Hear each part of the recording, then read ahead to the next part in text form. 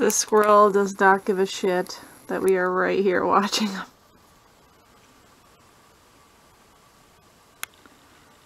I wonder what would happen if...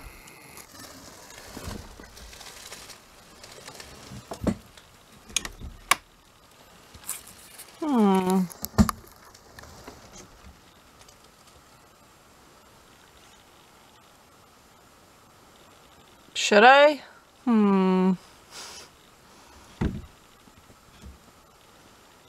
Should I? Should I not?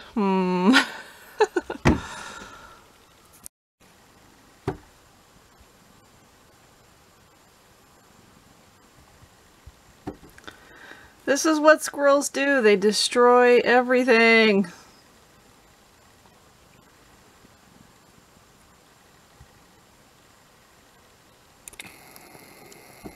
He does not care that Ramsey's right here, and I don't even have the window clipped, so really if he wanted to he could get out, but he doesn't know that.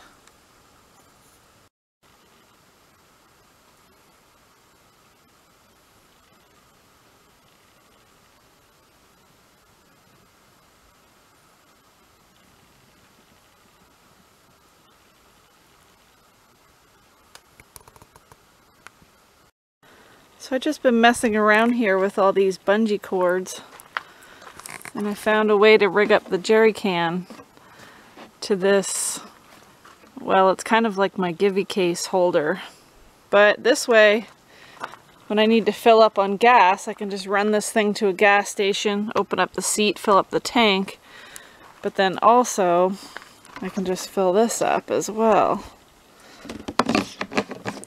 I don't even have to take it off of here. I can just fill the gas in there and screw this back on and away I go.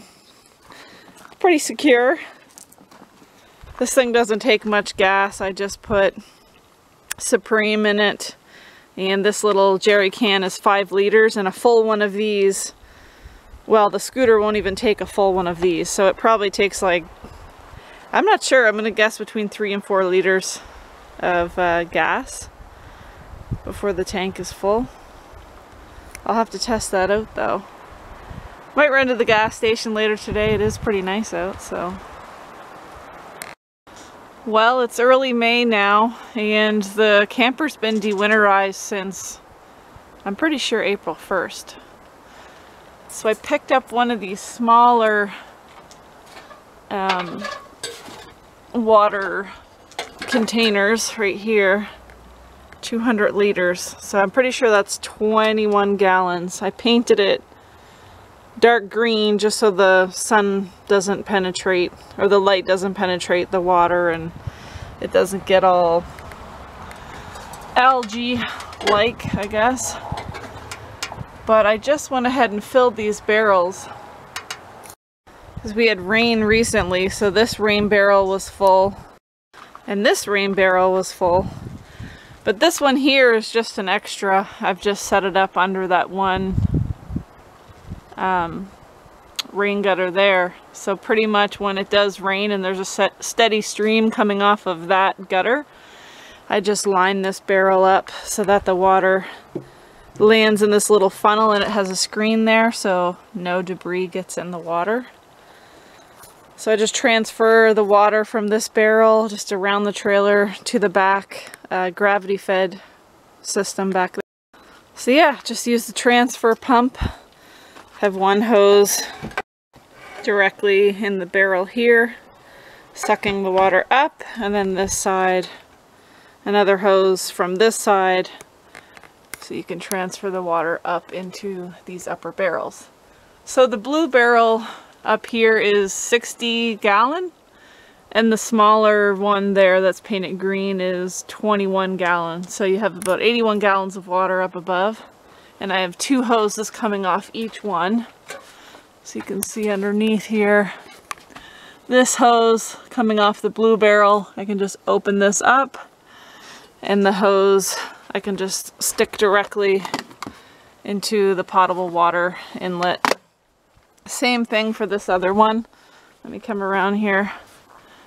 I have a hose rigged up over here, so I can just open this up and this hose would be put directly into there as well. So that's just a quick way to fill the onboard tank up. And oh, it's so much better because it's very quick to do. I guess the thing that's not so quick to do is when both of those barrels are empty and you need to fill them up with water. That just takes a little bit of time with the transfer pump. Got my battery on the dolly here. I just cart that over to bring it close to these wires to hook it up. I just want to see, this battery was reading at 12.85 when right before I used the transfer pump. So now I'm just going to see what it's reading. 12.72. So it didn't use a whole lot of battery doing that water transfer, but now I'm going to hook it up to the spare solar panels just to charge it up for. The spare panels have been working out great on this awning. I went ahead and added what are they called? Everbright? Yeah, just a couple of those little solar lights on each post here. For some added light in the dark back here. But all those wires hanging down that you saw before, I just kind of grabbed and I have them put on a little hook up under the roof here. You can kind of see it's just like a screw hook, I guess. And I just kind of like put the wires around that thing just to clean it up a little. They were dangling like crazy here, and then they come down and I just have them hooked up to this battery here with the cover on it from the rain again until I can build some kind of a battery box back here, which I do plan on doing soon. But I'm probably gonna unhook this battery and hook up the other one there that I just used for the transfer pump. The wood's getting pretty low too. That's what's left under the catio. I do have more. I just need to throw it on the back of the three-wheeler and bring it here and pile it underneath of there. But definitely still do need to burn wood at night because it still gets chilly at night, and it probably will for a while, probably right until close to July, I'm gonna guess. But yeah, so I've got some wood piling to do today. Got some nice buds on the maple tree there. Oh, and the black flies are out. Yay. Haven't had a fire since this morning. It's 18 degrees outside right now, Celsius, and 23 in here. Battery's looking good.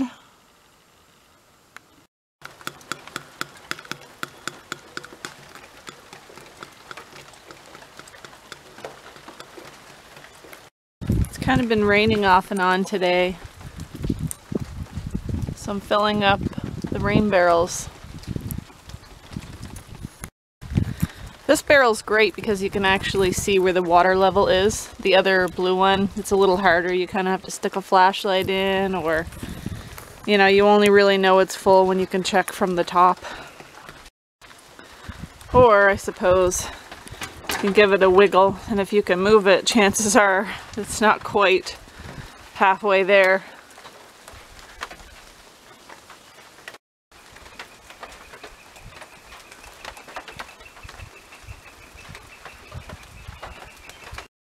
Ramsey! He likes to hang out on the catio on rainy days.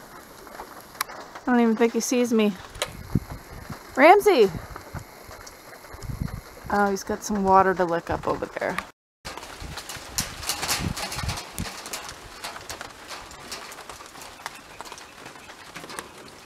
How's that for you? Piled a little more wood under there from how you seen it last, I guess.